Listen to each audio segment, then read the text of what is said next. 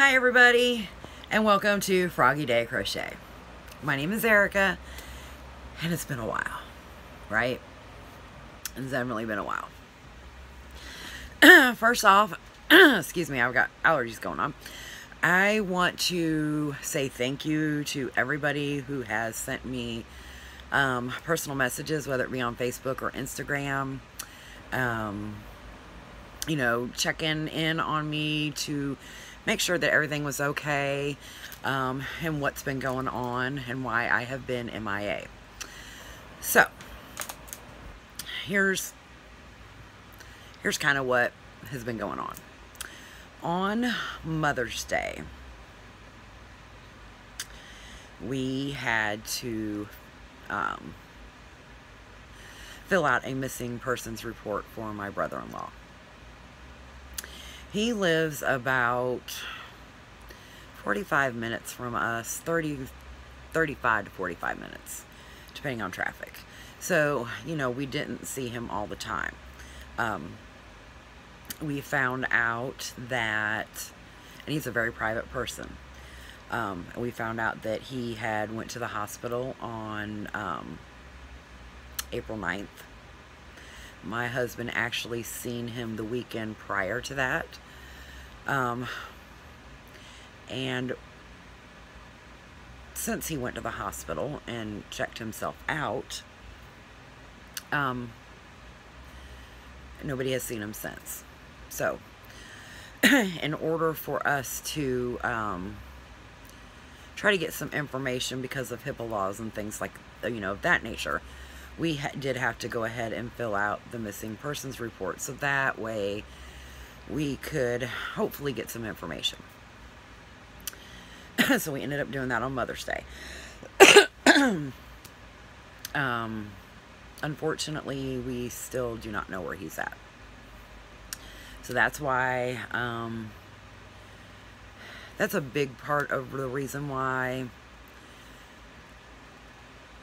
I abruptly stopped making the videos. I haven't really had much crojo, if you will. Excuse me, guys. I'm so sorry. These allergies are just kicking me tonight. It's September, what? 20, whatever. 20, I don't even know what the day is. And it's like 95 degrees outside. And it's dark. But anyway, so that was the first reason, that, you know, the main reason. Since then, my husband and I have also jumped into the direct sales life. And so a lot of you that follow me here on YouTube are also friends with me on Facebook, so you've probably already seen that we are with a company called Pharmacy Cosmetics. So I've been doing that. I've also am an admin in a Tunisian crochet group on Facebook, and so we've been doing a lot of work with that group as well. So that's basically everything that has been going on with me since May. Like I said, unfortunately, we still do not have any news. We have no leads. We have nothing at all. And it's been hard. But so, I'm going to change gears. Like I said, I haven't crocheted anything. The last thing, well, I take that back. I have crocheted one Afghan, and that was a test. I did a test graph pattern of the Crimson Tide A, and the A itself was actually the Tunisian bobble stitch. But other than that, I haven't crocheted anything since the Afghan that I did for Debbie's Locale with the state of South Carolina on it, and the deer and the bass fish. So I haven't yarn hauled. I haven't, nothing, absolutely nothing. So I did start this not too long ago, so I will show you this. We are actually doing a TCAL, Tunisian Crochet Along, in that crochet group that I mentioned. And if anybody is interested in joining that group, just let me know below and I can send you guys the link to it. But we are doing a corner to corner entrelac TCAL. And so this is what I've got going on so far.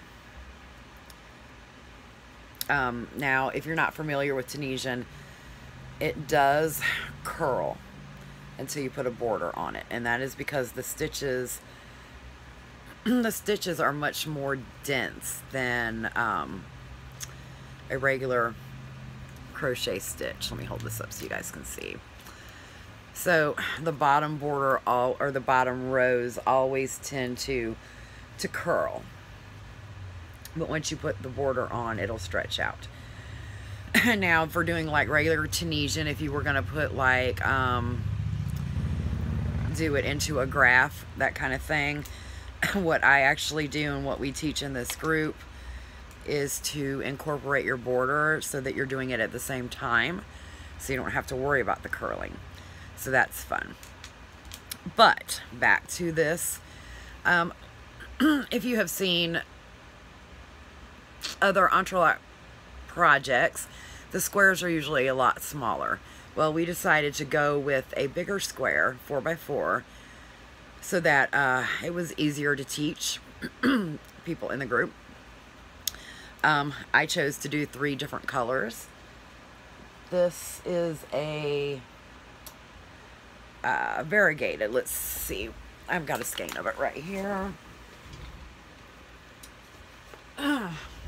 This is the actual color that I'm using right here. And this is Birdsong. I bought a ton of them. Oh, I don't know, a year ago. Because I really liked the color. That blue, I think the blue is all in the house. It's like,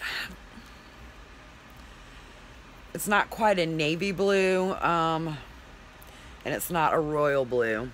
I can't remember the name of it right off the top of my head. And then I have the red, which I want to say was garnet. So those are the 3 colors that I'm using. And the reason for the stitch markers is because the way we are teaching the CAL in the group event is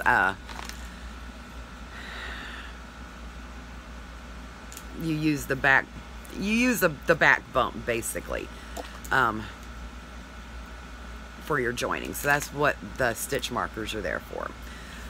So I am doing this one is going to be 15 by 15, so 15 squares across the bottom and 15 squares tall. And then I'm probably going to do the 10 stitch border around it. Let's see what else. I've got a couple Afghans that are being designed that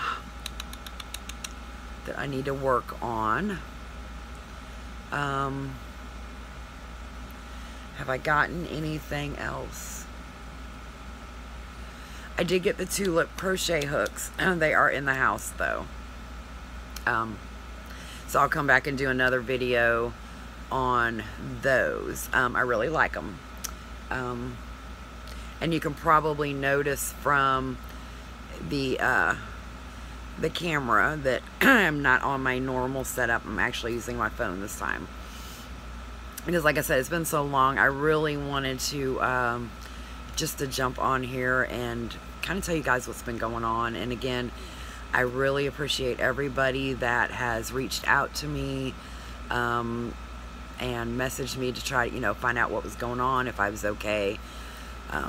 So now you guys know. So hopefully hopefully this will be the beginning of the return, right? Yeah, so anyway, thanks for watching, guys, and until next time, stay froggy. Bye-bye.